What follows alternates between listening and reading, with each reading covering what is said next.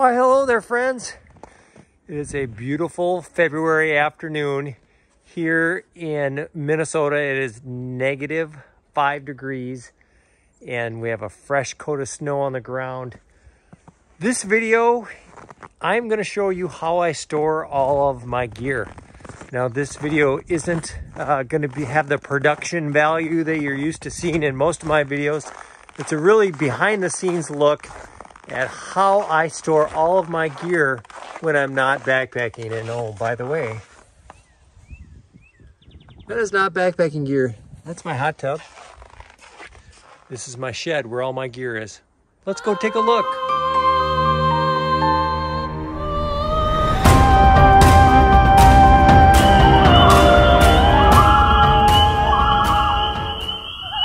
Hello friends, Jeremy with Midwest Backpacker. Hey, if you like backpacking, outdoor adventures, and gear videos, you are on the right channel. Hit subscribe, hit that bell notification.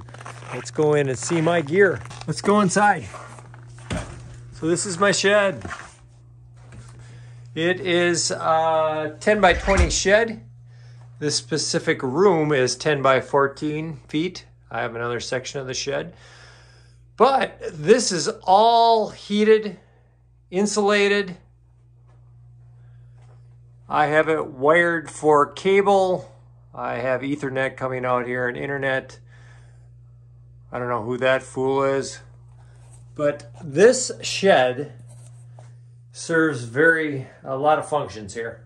This shed serves as my office.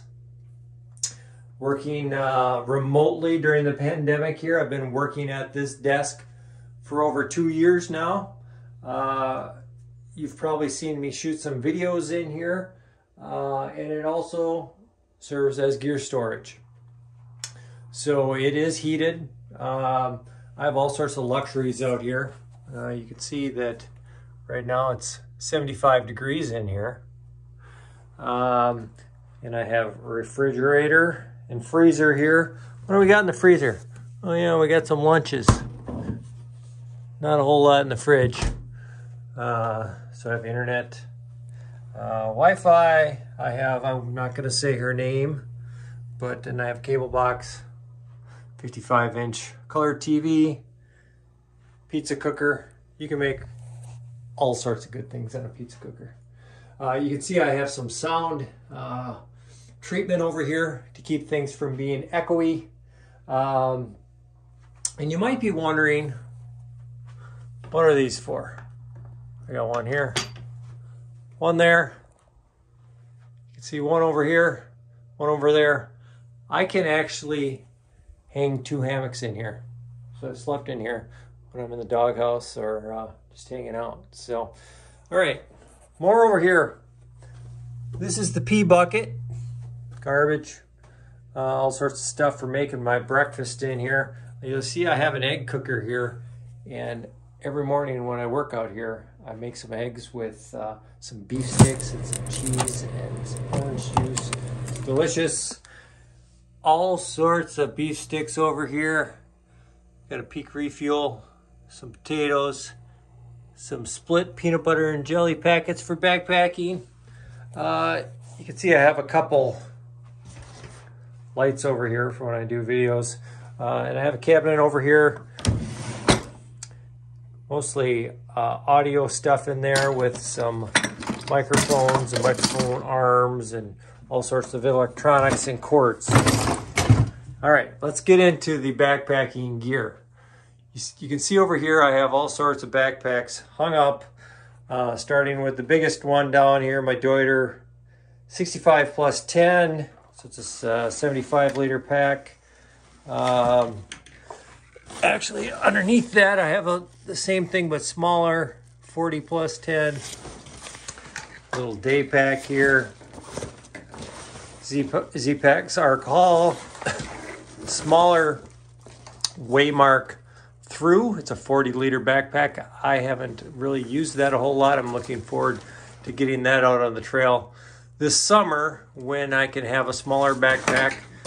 And my Lite AF Curve 40 Dyneema backpack. I should say the Waymark is Eco Pack, and hanging off of my my Lite AF is fanny pack here that I use, just the normal fanny pack, and I just bought the XL fanny pack here that I'm looking forward to using. Got a little map here of the South Dakota Centennial Trail that I thru hiked last year. You may be wondering, why is there this metal sheeting on the side of the wall? Well, when I hang my Ridgerunner in here that has spreader bars, when I get up out of my hammock, the spreader guard goes right into the sheetrock. So that's to protect the wall there. So you can see I have a little folding table set up in here. And that is my staging area for when I go on trips. So I can grab all of my gear here, set up my backpack, you know, get everything set up using this table, using this little counter I have over here, and it works out really well. So let's hop into what I have out here for my gear. We gotta slide the table out of here. Way up here, where little short guys like Miyagi and Rob can't reach it, I have all these totes. So anytime I say bin or tote, Miyagi and I joke that you gotta say drink, because we love our organization and our bins drink. So in this first bin, drink, all sorts of winter stuff with thermos, insulated mug, frying pan, and a little bowl, and another little pot. Let's go up here. The next bin, drink, is more down. So in here, I specifically have down socks, down inflatable pillow, a Nemo Tensor inflatable sleeping pad, Z seat, and an X-Ped pillow. All right, keep moving. Keep it moving. Next bin, drink. Boy, you're gonna be feeling good with all these drinks. This is my Warbonnet Outdoors Mountain Fly, Rain Fly for my hammock, and I sewed this Dyneema stuff sack for it. Also in a Dyneema stuff sack that I sewed is my Ridgerunner hammock. This is my chair, Chair Zero, and it's inside of a bag made by Hilltop Packs. It's Dyneema, and it's really nice to have waterproof bags for your chair, which it does not come with. There's a little mat for setting the chair on, as well as my Zpacks Duplex ultra lightweight hiking pole tent. Keep it moving. This bin, I'm not going to open it. I guess I am. Has a wool blanket and a wool head box that I made for camping in the winter. Not going to open this one, but this is my REI Magma 850 down puffy with a hood that you've probably seen in almost every video.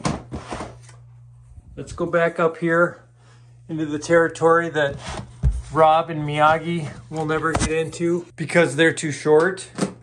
This has, you'll see here, rain gear. So in my rain gear bin, drink, I have my underquilt protector. I have my REI Rainpants.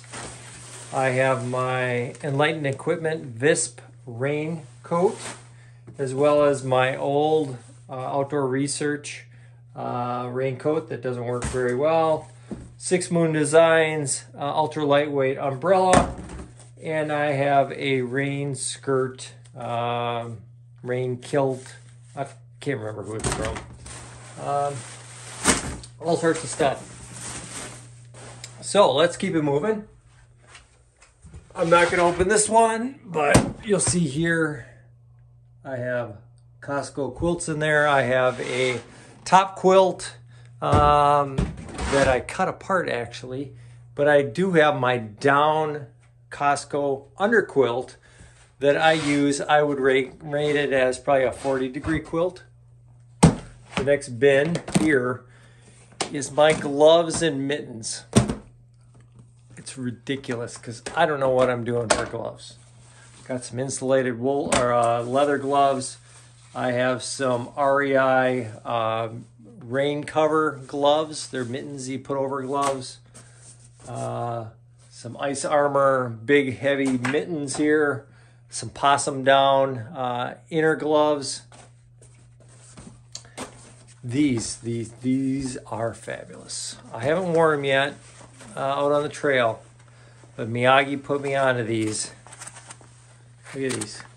They're small little waterproof gloves, and these will be perfect when I go down to the Washita Trail in a few weeks when it's, I don't know, like 40 degrees and cold and rainy. These will keep my hands warm, hopefully. All right, keep it moving. Some big, thick, heavy wool socks for the winter camping. Balaclava. Goggles. More mittens. More mittens. Seriously, I got lots of gloves and mittens. I don't know what I'm doing. All right, here is my mucklucks and some more winter socks and gloves. The wool liners for the mucklucks, and the waterproof spray is also in there. I have another cheap down jacket over here. Let's go down below here. I have a lot of bins, and I have a lot of stickers on my bins, like Mr. Rob Pelton, who I believe is on my TV right now. Lite AF, backpacking with Buckley. All right, over here, this is a nutrient survival.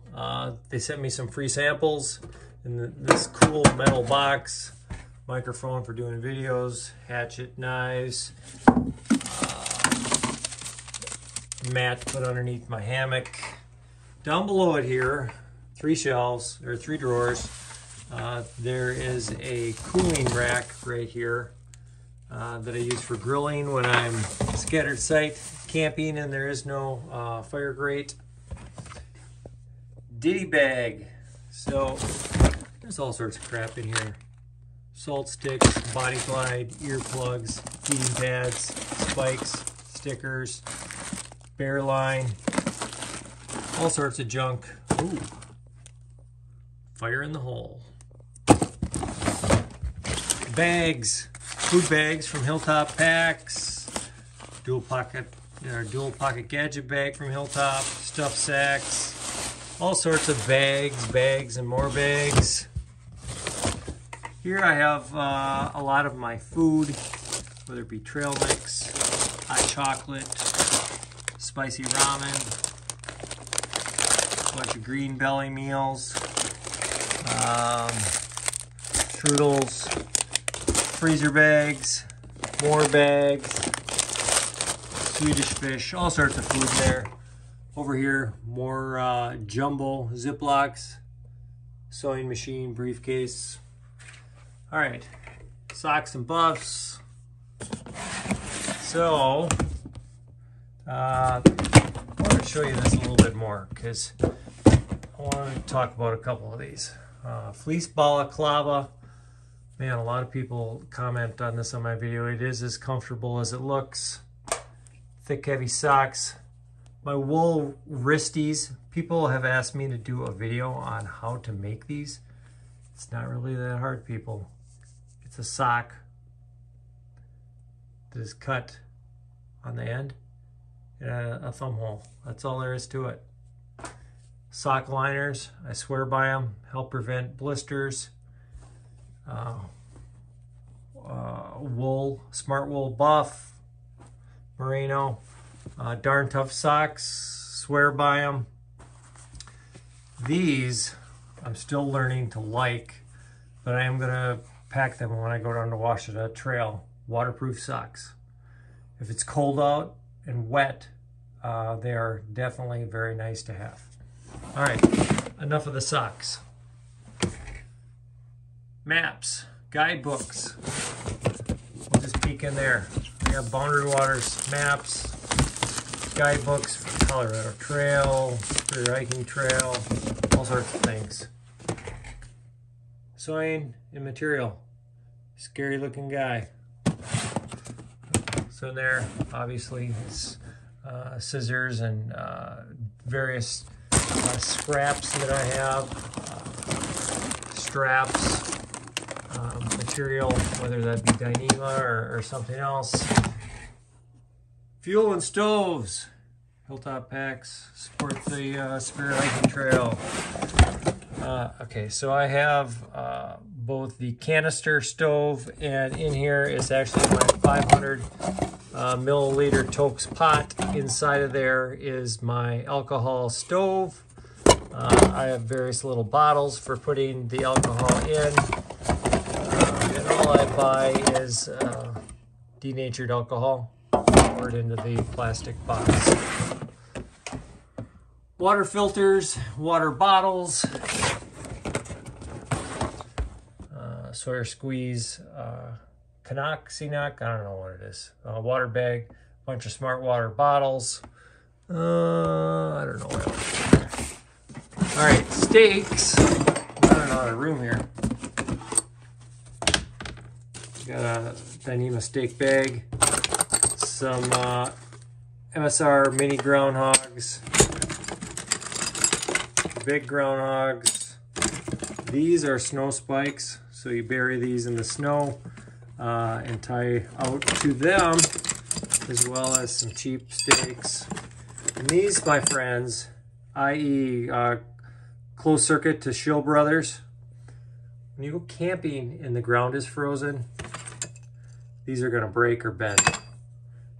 Get a big nail. This is like an 8-inch nail from the Menards here. So that's what you use when the ground is frozen and there isn't much snow. And finally, in this row, I have electronics, outdoor beards, garage grown gear. In here, this is probably the messiest tote of all of them. You know, I've got tripods, InReach Mini, thing for connecting the phone onto the tripod, headlamp, all sorts of Anker power banks, thermometer, scale here for weighing the pack. Just going to show you, and my Knox Gear 39G Bluetooth speaker, extra pair of glasses, all sorts of good stuff. Way down here in the corner is the bag that I keep my spreader bars, both for my tarp, for my hammock. It also has stakes that I'm going to bring out on that trip, a pocket for those, and little lines for my doors for my rainfly. Bottom row, we're getting there. So I have 6 of these 15-gallon totes and bins drink. You can see I have all sorts of stickers on them, and each of them is labeled.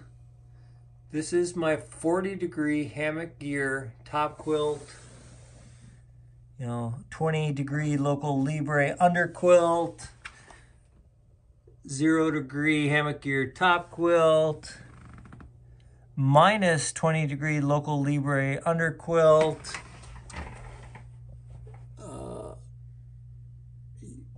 20-degree UGQ top quilt, as well as, what does that one say? 20-degree hammock gear top quilt. So I have two 20-degree top quilts. This is a legitimate 20-degree, and this is probably a 30-degree for hammock gear. So a lot of you are probably questioning that I store my quilts inside of a tote. Well, this room being 10 by 14, I don't have enough room to hang, I don't know, 6, 8 quilts up. They just take up the whole room. So I want to show you, again, this is a 15-gallon tote. So if you look in here, the down is not compressed. These are big enough where I can put them in there and it doesn't compress the down and it isn't damaging the down. So, and I also am very careful that there is no moisture in these totes.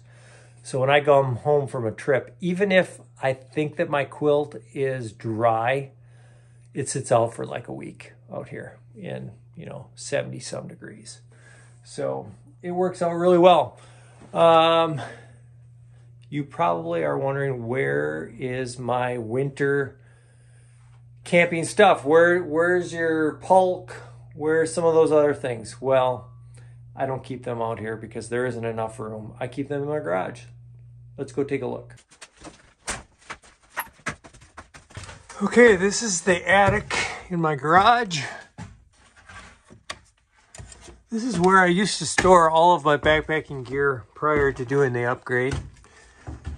And you gotta watch your head up here because it's a tetanus shot waiting to happen. All right, there's my pulk. There's my big duffel bag for in my pulk.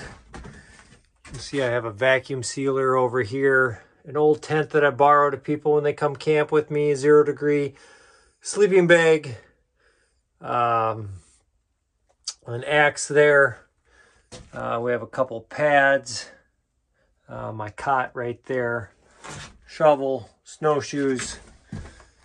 Heavier chair that I use in the winter, as well as my Reflectix insulation and a tarp.